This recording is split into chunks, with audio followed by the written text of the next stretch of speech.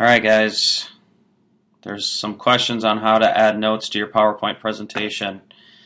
You should be able to figure this out.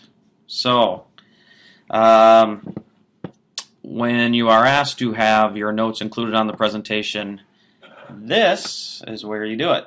You can type all your notes like make sure to talk about the funny episode last night.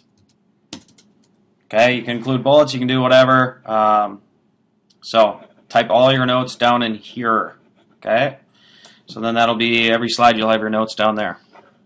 And if you find that you can't figure out how to do this, there's something these days that a lot of people use, and that's called Google.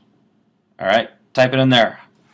How to add notes to PowerPoint. Alright, you're going to be able to find the answer on here. So, figure that out, and I'll upload this video. And if you have questions, we can talk about it in the seminar on Monday. So, alright, later.